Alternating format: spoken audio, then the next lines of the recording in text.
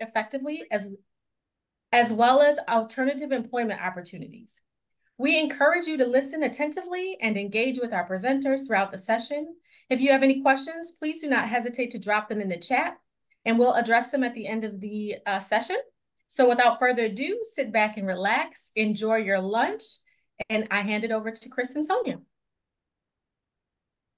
Good afternoon, everyone. As Alicia mentioned, my name is Chris Ardwan, and thank you for joining us for Financial Stability with Family Houston. I am one of the financial coaches with Family Houston. I'm located in South Houston in the Bay Area.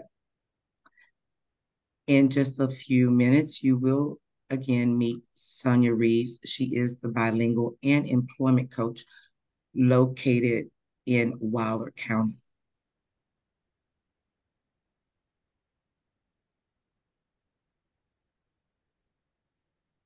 Today, Sonia, would you switch? Absolutely. Today, I'd like to discuss with you some credit knowledge.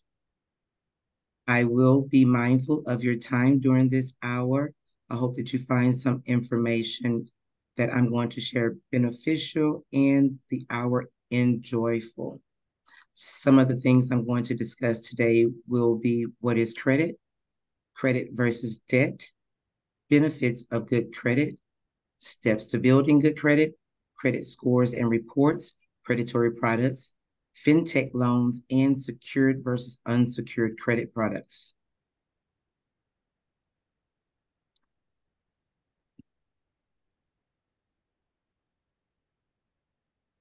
Would you go back to slide number 2, Sonia? Yep. All right, if you would humor me, let's have a little fun. Let's take this credit quiz. It won't be for pass or fail. It's just to see where your credit knowledge is. If you would answer the questions 1 through 3 in your chat box, or just think the answer out to yourself, and then I'll go back and I'll give you the answers to the questions. During this session, if you find anything that you need right away that you see beneficial, please feel free to utilize your technology. Take a picture if you're on a computer using your phone, or take a snap or a snippet of your screen while we are presenting during the presentation. As Alicia mentioned, it will live on our website. So just for fun, let's go for it. In the chat box, would you answer question 1? As consumers, we can have more than one credit score, true or false? 2, if you would answer A, B, or C, name the 3 major U.S. credit bureaus.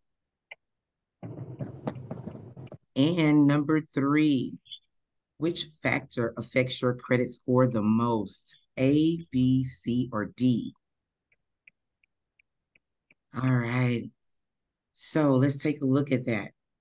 Number 1, as consumers, we can have more than one credit score. True or false? That is true. We can have more than one credit score and credit report. Those are 2 different things. The report actually lists all of your accounts, and your score is an actual numerical score.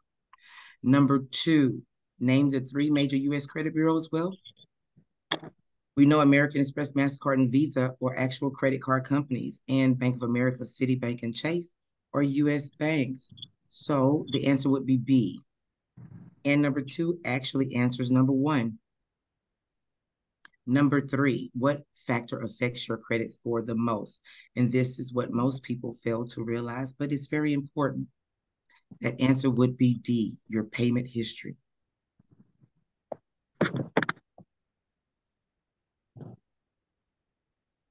All right, let's take a look at what is credit. Credit is when you have the ability to pay for something over time. It's also the amount of money a bank or a person is willing to loan you. It's your financial reputation. Most people fail at building credit or keeping a high score because they don't understand credit. Well, here's an example of the structure of what credit is. There's usually 2 facets of credit: a revolving line of credit or an installment loan. That installment loan could be your car loan, your mortgage loan, and usually that revolving line of credit mostly store credit cards, right? We're all familiar with those credit cards. The revolving line is going to be reusable credit. That payment is going to be based on what you spend. It's based on how much you owe, right? That could be an amount that changes per month depending on how much you charge. An installment loan is usually going to be one loan, one lump sum. You should have a regular payment for that. And either of these structures could be secured or unsecured. That means a deposit from you or no deposit from you.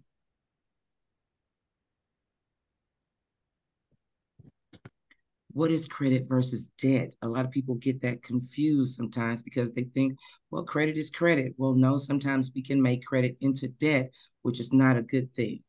Credit is making your money work for you. That's a good way to use credit. That's being money smart. Use credit to invest in something that's going to increase in value. You may want to pay for your education, start a business and be careful with that, or also purchasing a home.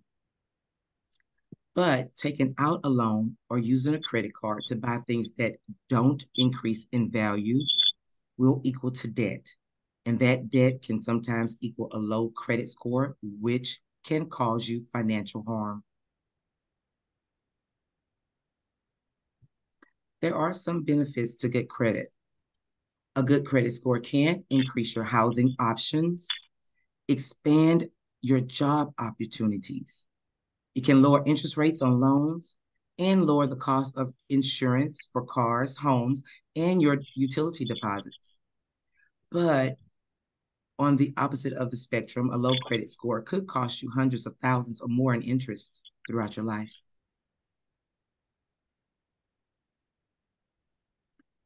Now, back to what affects your credit score. Again, can be a misunderstanding by a lot of people. And so some things that positively affect your score could be paying your bills on time. Sometimes we know that can be difficult, no judgment, but that is the main factor to keeping that score high. Taking out a small loan and paying it back as agreed could actually raise your score because it could increase your debt to income ratio, and having a checking or savings account. That could actually have a positive impact because that could allow you to set up automatic payments for your credit accounts, which means you won't miss a date, which means you won't be late and you won't lose FICO points. Some things that can negatively impact your score could be late payments. Now, with that being said, don't be nervous. Sometimes we do pay late, and our account holders, the creditors, they may charge us a late fee. 2 days late, 5 days late, 10 days late. But if you are 30 days late, the credit bureaus will charge you FICO points. They will reduce your score. Too many credit cards could be a negative impact, and also having high balances on your credit cards could cause you to have a decrease in your FICO score.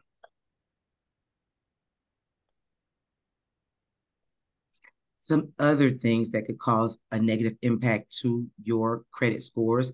But again, as a financial coach, no judgment here.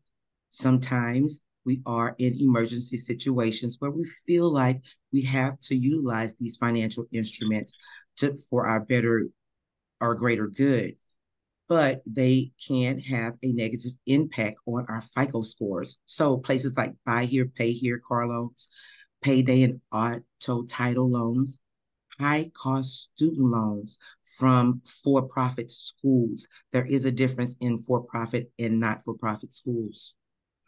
Government loans, the Department of Education loans, are not-for-profit.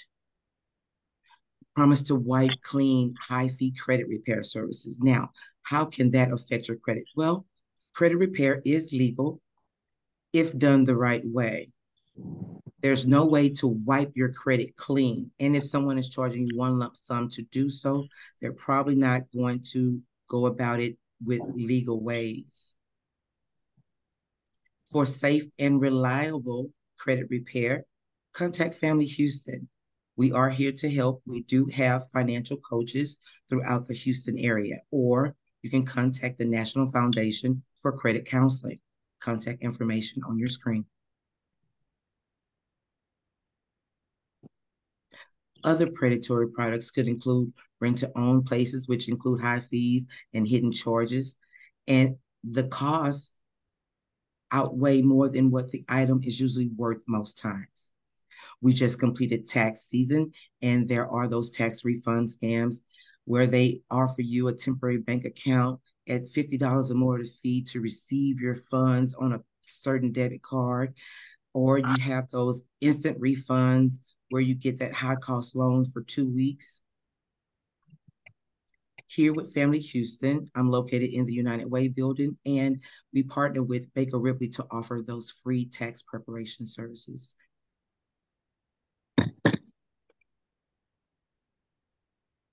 So now you're asking, well, Chris, where do I start? We want to start with reviewing your credit. We always encourage you to visit annualcreditreport.com to get your 3 bureau reports for free. Those 3 bureaus, again, are TransUnion, Equifax, and Experian. The 3 bureaus do have a program that allows you to retrieve your reports for free. The FICO scores located on that website are not free. Also, if you don't have a social security number, you can still receive a report, but you'll have to mail in your request. Again, you can also schedule with a Family Houston financial coach. You will receive a free TransUnion credit report consultation and a free FICO score.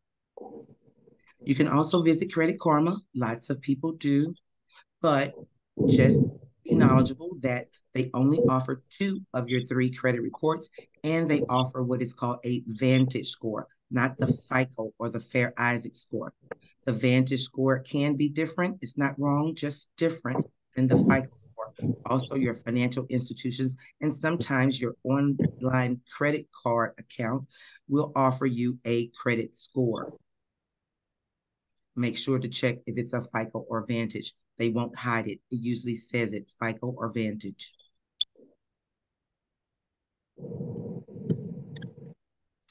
Let's look at some steps to good credit. Well, simply check your credit score and monitor it. Again, annualcreditreport.com, or visit your financial coach with Family Houston. You can start, if you want to start credit or rebuild credit, by opening a secured credit card. We'll take a look at that a little bit later. Move on to other credit building products and graduate onto an unsecured card. Also, apply for unsecured loan. Responsible behavior, like paying your bills on time and keeping low debt, can help you to build your credit. Now let's take a look at what is a credit score. Your credit behavior and history are given a score. It's given a FICO or a Vantage, that FICO, Fair Isaac, or that Vantage, that new up-and-coming score. And remember, they don't hide if it's a FICO or a Vantage, and the 2 scores can be different. The FICO score ranges from 300 through 850, 300 being very poorly or bad, 850 being excellent. Your credit score does tell creditors if you're a good risk for a loan. A lot of times we don't understand, why am I being turned down? It's because of those credit scores and the credit factors that go along with those scores. People with low credit scores tend to pay higher interest rates and often cannot get a loan or a credit card.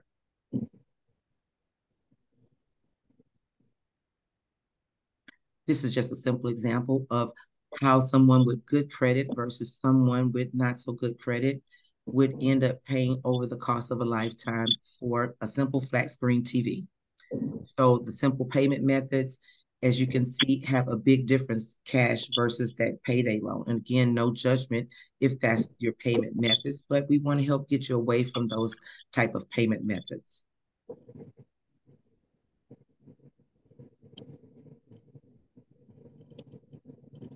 Now, building credit with secured credit. There are different methods and different avenues to build your credit.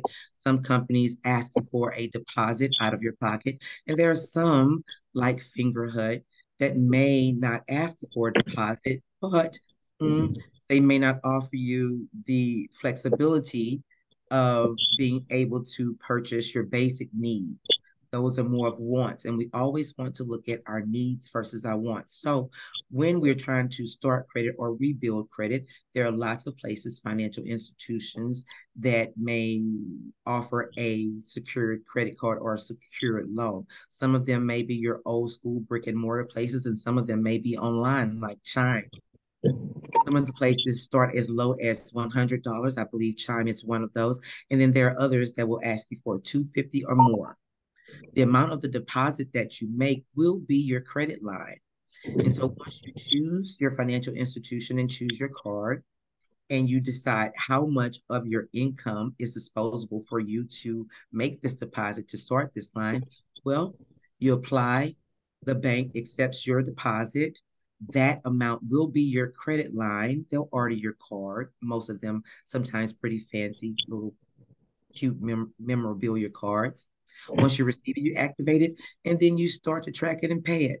Hopefully, you will remember to stay below that 30% utilization. We'll talk more about that later. But basically, if you deposit $300 to start your secured credit line, then you would try to stay between usage of $100 to $200.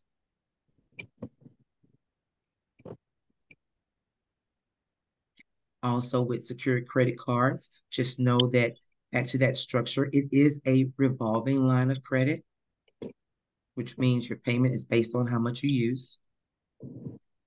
The credit line is based on your security deposit. And so that means to start the line of credit, you will need to make a security deposit to hold that available balance. And again, try to utilize your 30% rule.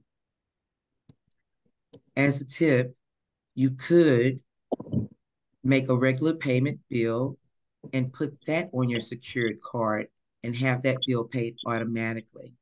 And then set up your online bill pay from your checking account to pay off your card.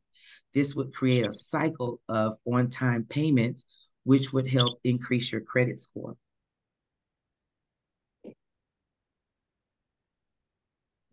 Also, with unsecured credit cards, you always want to evaluate some things, but also the creditor is evaluating you.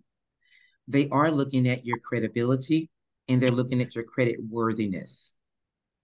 Your credit worthiness is determined by several factors, including your repayment history, once again, and that credit score. But when you are looking to apply, you want to make sure to evaluate the creditor. You want to look at what the annual percentage rate is they're offering. You want to look at the penalty fees. And good news in that category, on March the 5th, the Consumer Financial Protection Bureau has finalized a rule limiting that penalty for late fees to $8 per incident. And that's down from the average of $32, which if you've had credit in the past, you've probably at one time or another experienced that $32 late fee. They found it to be quite excessive, and it doesn't allow people to actually get back on track to rebuild.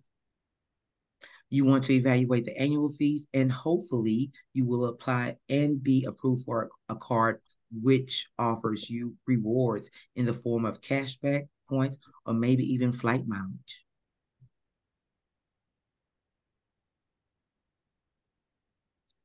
Now, there are some other avenues to building credit. We could take a look at credit builder CDs or certificates of deposits. A certificate of deposits allows you to borrow money and it stays in an account for a period of time. It's there for safekeeping for about 12 to 24 months. You will make a regular payment on this as if it were a credit card or a credit account, and that payment again stays in that account. This allows you to build savings and a credit line at the same time. Some organizations, some nonprofits will offer you what is called a matched savings. You have to do some research or meet with your financial coach from Family Houston.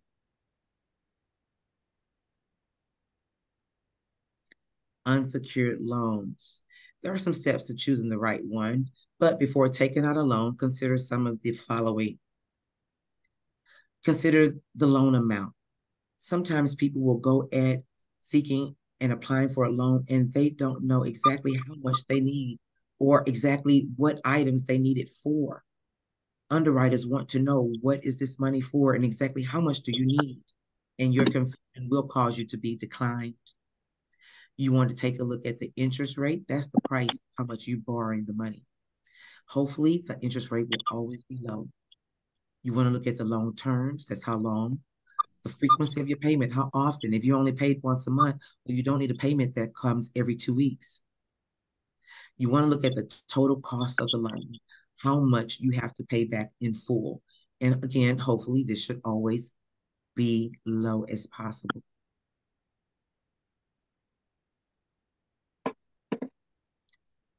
For those of you that have student loans, consolidating your student loans could raise your credit score with just one phone call. But of course, before pursuing any type of financial transaction, it's always a good idea to determine how it will affect your credit rating. Because a lower credit score can make it more difficult to obtain credit and other loans in the future. But in the case of consolidating your student loans, the good news is this is a process that can actually have a very positive impact on your credit score. It can do so almost immediately after you consolidate. Because of one of the ways that you are rated for your credit score, it's not just the amount of the debt that you carry, but also how many different loan obligations that you have. Therefore, when you borrow student loans, they usually list them on your credit report per semester, just like the way that they issue them when you're in school per semester. So if you've been in school for 5 semesters and you've received loans for 5 semesters, they have those loans listed separately on your credit report, which means you look like you could owe separately $5,000 to $10,000 each, depending on the amount of loan that you receive per semester. And so that looks like different accounts. This could make it looks like you're requiring to make different payments with different interest rates. And that minimum payment each month could make the creditor that you're seeking to apply for kind of leery about your debt to income ratio. But once you consolidate into one single loan, once you combine those student loans into one single loan, the payment is probably going to be lower and you may receive probably an instant 50 to 100 points on your credit scores just for consolidation. Consolidation can also open you up to some of the new programs for Biden as far as student debt forgiveness, but most of the loans have to be consolidated and they have to be government loans, not private loans. And this could help raise your score.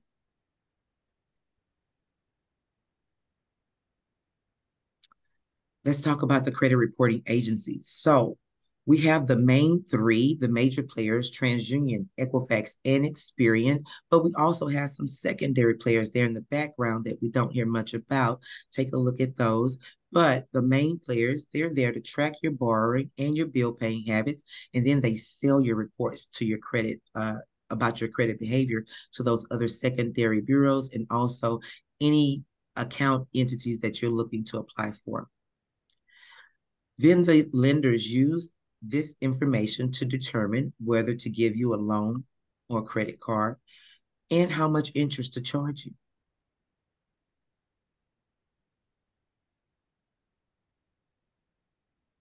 Now, when we start to talk about, hey, I'm looking at my reports and I'm consolidating my student loans, but what do I need to do to try and dispute some of these things that's already listed on my report? Well, if the information is right, but it's not good, it does have the right to stay. For example, if you made some late payments and you know you made those late payments, the creditors do have a right to leave those payments on your credit reports for a limited amount of time, which is called the statute of limitations. Each state has its own separate statute of limitations, and those could range from anywhere from 3 years to 7 years. With bankruptcy, it could be 10 years. So if you find something on your credit reports that is a mistake, well, Both the credit bureaus and the business that supplied the information to the credit bureaus have to correct the information that's wrong or that's incomplete, and they have to do it for free. To correct the mistakes, you will need to write to the credit bureaus, but sometimes you can go online and use the online link. That doesn't give you access to a track record per se, as it would if you write to the credit bureaus. Once you write to the credit bureaus, they will contact the business that you're disputing, and they get 30 days to investigate your dispute. Make sure that you send copies of any documents with that dispute to the 3 credit bureaus. This is a simple sample of a dispute letter. Feel free to take a picture of it with your phone or snap a pic on camera. You want to include your name, address, the name and address of the credit bureaus. You want to include any account that you want to dispute and the reason that you want to dispute it, whether it's not the right amount, it's too old, it's not mine. Whatever your reason is, you want to include it with this letter and any identified account information so that TransUnion, Equifax, or Experian will know what account you're speaking of and the reason that you're disputing.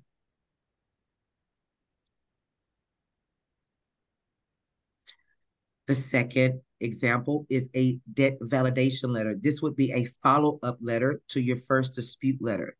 What you're doing is you're asking them to validate the debt that they say have been validated. Most times when you write in to dispute a debt, most times you will receive an automatic response saying the debt has been validated. Most times, not all times. But if you do receive that validation, follow up with a second letter. Most often, you're not going to have a debt removed with just one attempt. So follow up with a debt validation letter. What you're doing, you're asking TransUnion, Equifax, and Experian to validate what they said is correct.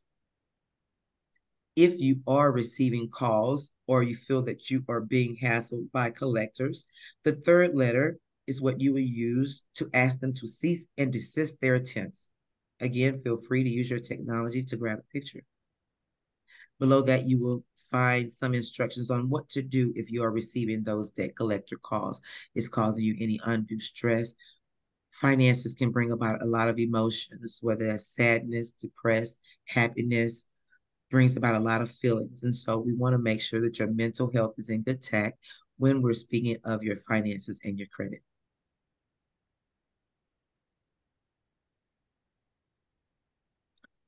Can debt collectors collect a debt that's several years old? Well, yes, but there are some rules to that. As mentioned, there are statutes of limitations for each state. And sometimes consumers feel that that statute of limitations is set there to punish them, but in many cases, it's there to help them. In many states, statutes of limitations are in place to prevent creditors and debt collectors from using legal action to collect on an older debt.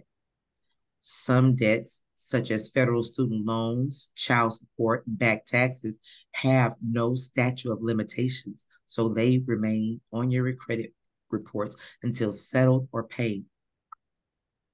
Most states or jurisdictions have statutes of limitations between 3 and 6 years for most debts, but again, they could be longer.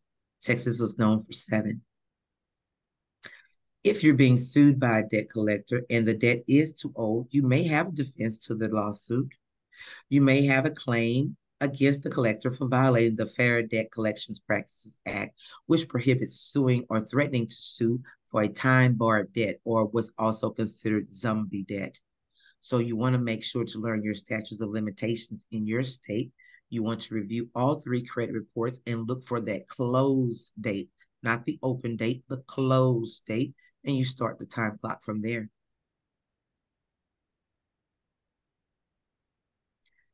If you have experienced any identity theft that is keeping your scores from being rebuilt, then you do have 2 different avenues where you can file a claim. Lots of people are familiar with filing with your police department for that identity theft, but you can also visit the website for the Federal Trade Commission, and they have a link for identity theft. You can submit and upload a police report if you have one, but if not, the Federal Trade Commission does allow you to start an investigation through their website.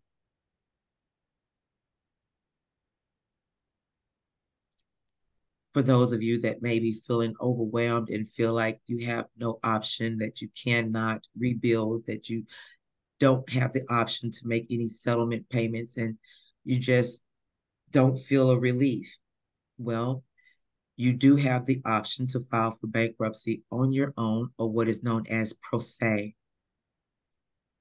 Each district in Texas has its own website, and you will have to Google your local area. The website will allow you to file Chapter 7 bankruptcy on your own. It will give you instructions, links to the different forms, and give you information on payments and fees.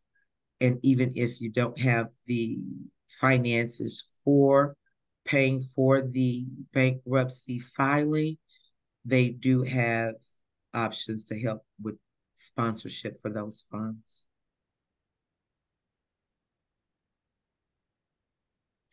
To wrap it up, we want to be money smart. As mentioned, we want to spend within our income. We want to create a monthly spending plan or a budget. And basically that's listing our income and subtracting all of our expenses. Hopefully this will allow us to create an emergency fund, because savings will help us to prepare for emergencies, which will help us to avoid of using credit. We are learning credit basics now. And again, the financial coaches with Family Houston are here to help. If you are on your credit journey, try to remain in that 30% utilization. Try to pay on time, meaning before 30 days, so that you don't lose any FICO points. If you have any credit cards and you've paid them off, try not to close them unless you have more than one of them, because having no credit or new credit can hurt you the same. Another pro tip, there are two types of inquiries. Just know this. There are hard inquiries, there are soft inquiries. Hard inquiries do cost you points, and soft inquiries does not cost you points. Soft inquiries are when you're reviewing your credit reports for your education. But if you have not reviewed your credit reports and you don't know your FICO scores, try not to make any hard inquiries, because you could be causing yourself harm. This is a simple sample of a budget that we use here in office. Most likely you may not have a dollar amount for each line item, but I find that this particular budget lists most line items for individuals' personal budgets. Everyone is customized, but this particular budget does list most items needed or wanted in a household.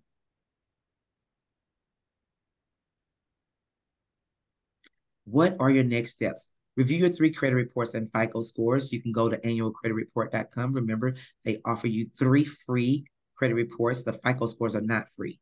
You can visit Credit Karma. They offer you 2 of the bureaus, and you will get a Vantage score, not FICO. You can also meet with the Family Houston financial coach, and you'll get a free TransUnion credit report review and a free FICO score. You can also ask us about secured credit cards or loan.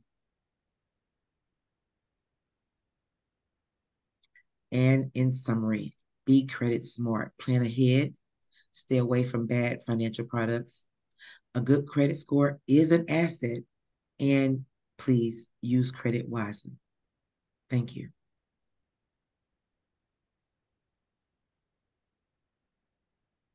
Good afternoon. Hi, I'm Sonia Reeves. Thank you so much for joining us this afternoon. Thank you, Chris, for sharing the credit information. To our audience, let's talk a little bit about how to improve income through alternative employment, which is also very important for financial stability. There are many opportunities, so let's focus on that next. Let me just move our little pictures out of the way. Okay.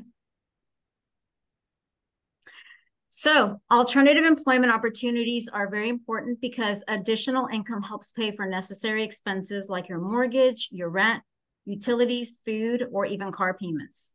In addition, it helps meeting other personal goals, such as short-term, long-term savings, education, a new home, or even traveling. You can use these opportunities to develop and improve your professional skills, which can make you more marketable for future employers. Remember, clocking in and out for full-time work is not the only way to earn an income by any means. So let's see. Okay. Oops. Here we go. So we've all heard of Uber, and I'm so sorry. I am trying to, there we go. I'm sorry. We've heard of Uber and Lyft. And you know that they're both ride-sharing companies that hires independent contractors as drivers, and you can earn money on any schedule, and it's a great alternative to any other type of earning opportunities. And so if you look to the left on this graph, you can see the average wage is $13 an hour in Texas, and it can go as high up as $19.93. And for Lyft, a little lower at $13 an hour and $18.14, depending on, you know, all of these types of jobs. It depends on where you're working, how much you put into it, and the actual location and the demand of the job in your particular area. So keep that in mind. Let's talk about earning by delivering and our shopping. So I know we're all familiar with DoorDash or Instacart. And so if we look here on the graphs, how much does a delivery driver DoorDash make in Texas? So it's an average of $15.94, and this is taken out of ZipRecruiter. And so the average annual salary would be around $33,150 a year. However, there are definitely many clients that put a lot more into these types of jobs and make quite a bit higher. The same for Instacart. It's all about what you put into the job and what area you're in and the demand in the area that you're actually doing the job in. How about earning through part-time work? So if you're a student or a stay-home parent, maybe this is something that would work for you. An additional 20 hours a month could earn you $880 to $1,400 a month based on your hourly rate. Part-time hospital patients have all types of shifts from $14 and $19 an hour. Amazon, Daikin are examples of really big manufacturing organizations that also hire for assembly work for $15 to $20 an hour. And then you've got facility type work through Compass Career Groups, which can also offer $13 to $18 an hour. There's airport employment, which offers card associate opportunities, airline ramp opportunities, or greeter opportunities, and those can earn you $14 to $19 an hour. So we may want to consider some of those types of work, some of those work as well. Okay. How about earning income through your own business? Can you fill a need through your own passion? And so I have an example here of a working nurse in Houston that had a great idea in creating a special soap after her kids would come home sick every day from daycare. She invented a soap that would motivate kids in washing their hands, and now Happy Hygiene and Company came to life. A children's soap line featuring fun characters and all natural ingredients. She sells the products at local markets, and she also promotes them on social media, TikTok, Facebook, Instagram.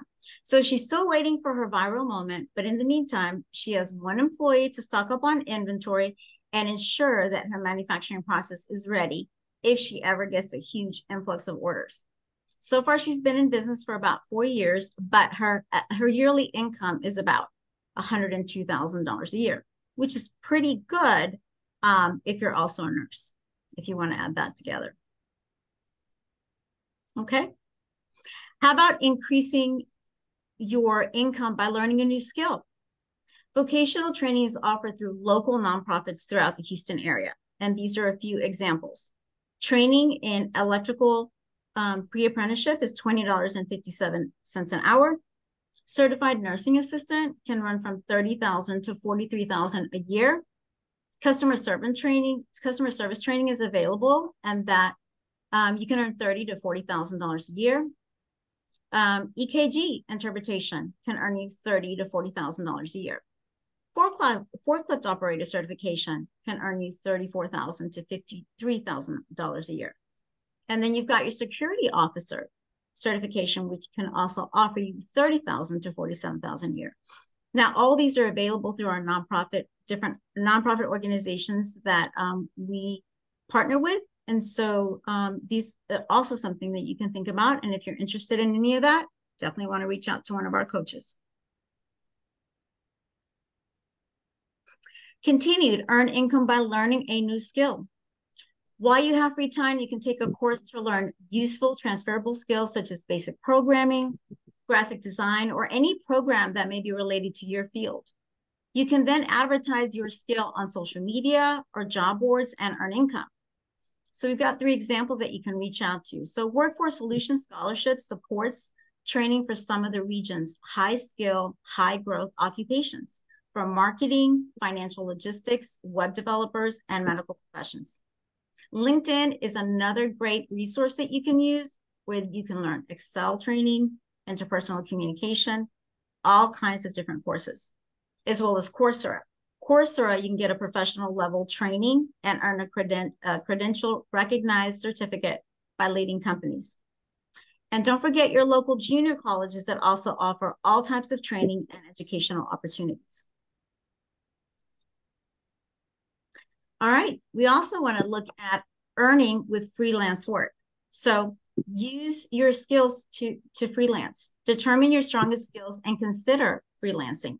You can consult for companies in your field and promote your services on job boards. You can use Upwork, People Per Hour, FlexJobs, and DesignKill. They are all freelance sites that pay individuals by projects that can last from 1 week to 6 months or even become permanent type work. It depends on what you want to do, but and like you see here to the left on the earnings on the hourly wages, it just depends on what you're going to put into the program. Some people want to do 20 projects a year. Some people want to do 5 projects a year. So that will determine your hourly rate or your yearly rate. But it's definitely something to look into. You can earn by participating in surveys. So you can sign up with companies that conduct market research. You can input your demographics and the companies will send alerts when you may qualify for a study. You can complete surveys or participate in paid focus groups. Example, Swagbucks pays users to engage in online actions like taking surveys, watching media content, conducting internet researches, and playing games. And so here's the same thing. If you look at the 25th percentile and the top earners, it's just going to vary depending on what you put into these type of opportunities. How about using your resources? Have you ever thought about renting out your house or your room or a space? There's PadSplits, Spare Room, Airbnb, or Roomies. There's sites where individuals can advertise their house, room, or space. And on an average, you can rent a room for $600 to $1,200 a month or even more. It really depends on your location and amenities that are offered. Now, some people might call this passive income, but that's not really what I would call it. I would really call it a job, alternative type of income, because you're actually maintaining, you're writing up agreements to your renters. And so it's a job. Okay. And the other thing you can do is sign up for car share services that allows users to rent your car. These sites claim you can earn $500 a month. Turo is the top car sharing marketplace. And HireCar is a rental service that enables you to list your car and generate passive income. GetAround is a top peer-to-peer car sharing service that you can use to rent your car on an hourly basis.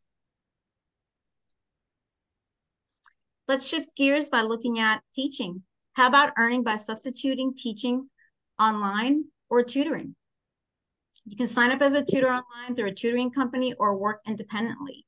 You can teach subjects you're comfortable with, like languages, math, algebra, writing, or even standardized test preparations.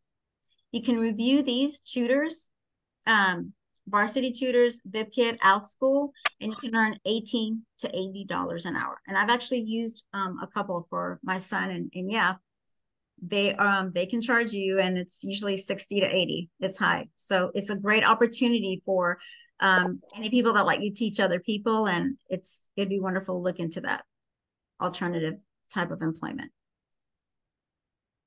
How about earning income on social media? Sell an idea for an app. If you have an idea for an app, you might consider selling it to a development company, research the market, create a business plan, and meet with investors.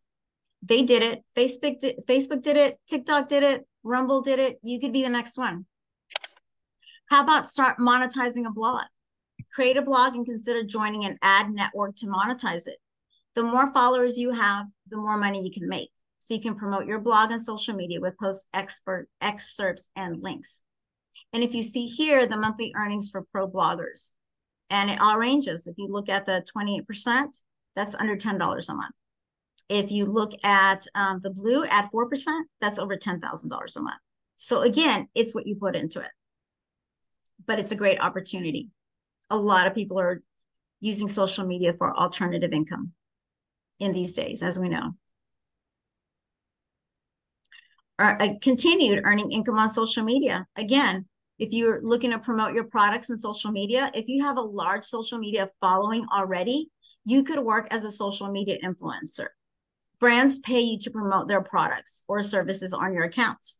You may get paid per post or based on the number of users who buy products from your unique links. So general averages, according to Statista, a nano influencer can make $195 per post on Instagram. A mid-tier influencer can make $1,221 per post on Instagram.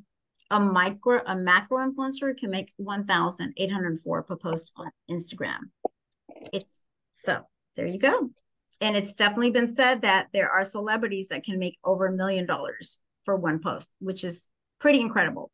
So if you've got those social media passion, I think this is a great thing to do for alternative income. And last but not least, this is something that we don't talk a lot about, is earning income as an authorized dealer.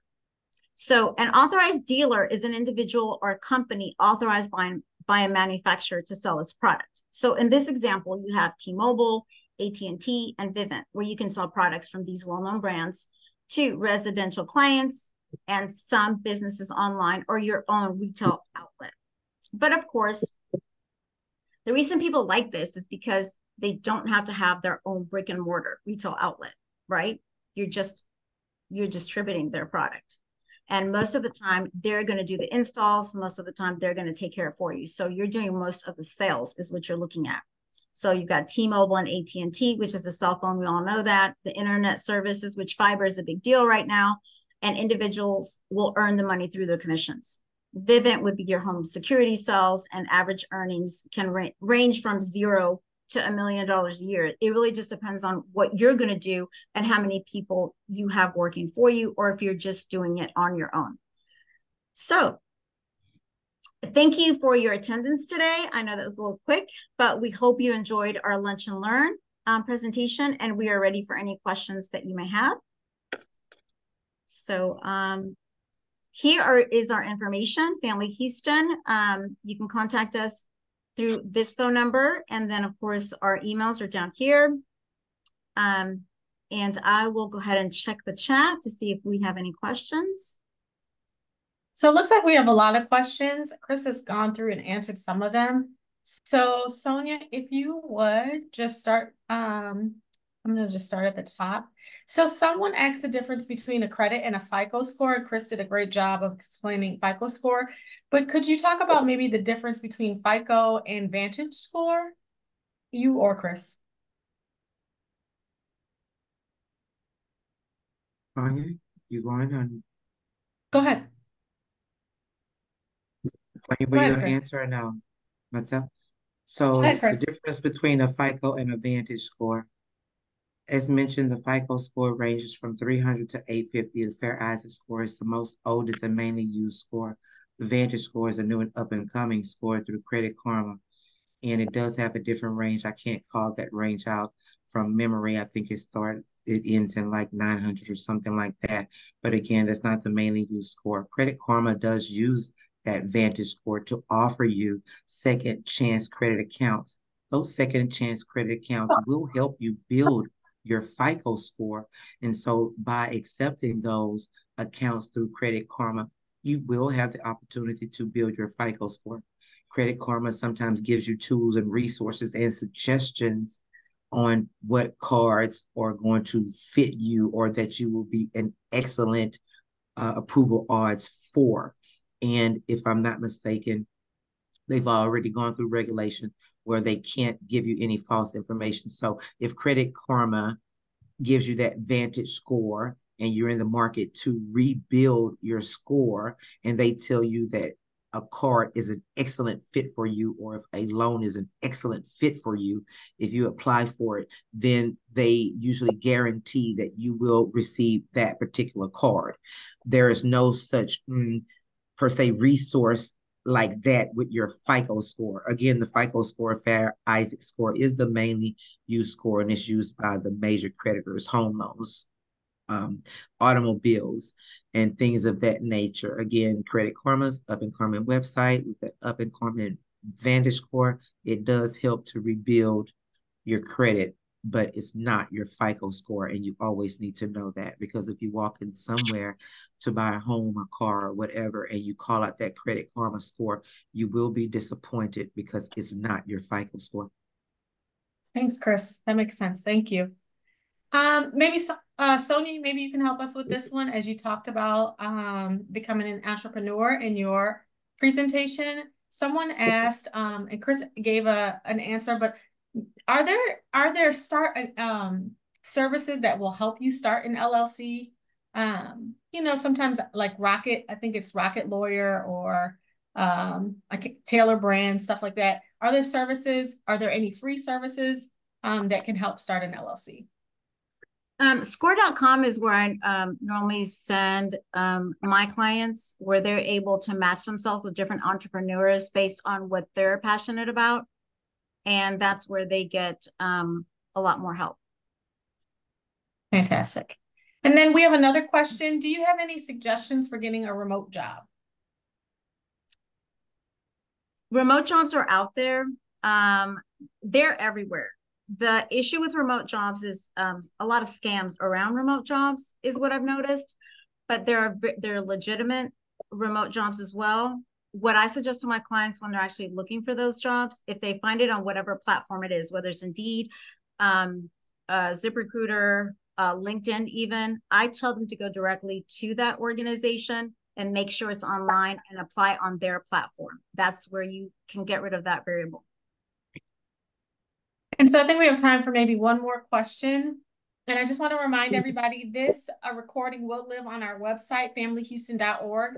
You will be able to visit the website, download the recording. You'll be able to share it with anyone else that you may know that may need the information. So please don't hesitate to visit the website. Just give us at least 24 hours and that recording should be on the website.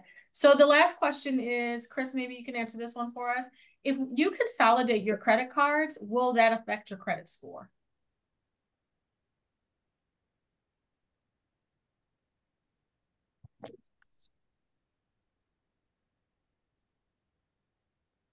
Oh, Chris, you're muted. Thank you.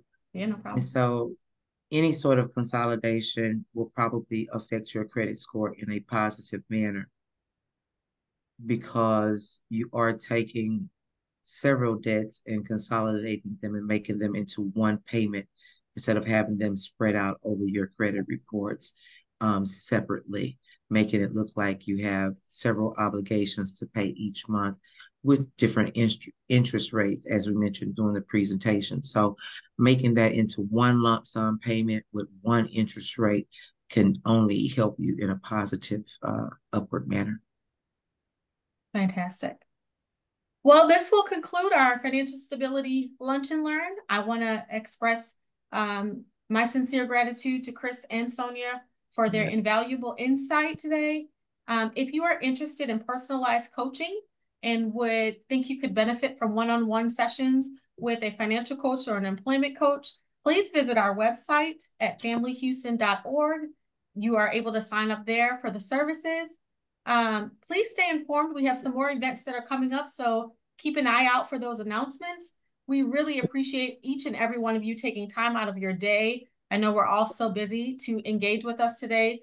So thank you to all of you, and I wish you all success in your journey toward financial empowerment and stability. Thank you. Bye. Bye-bye. Yeah.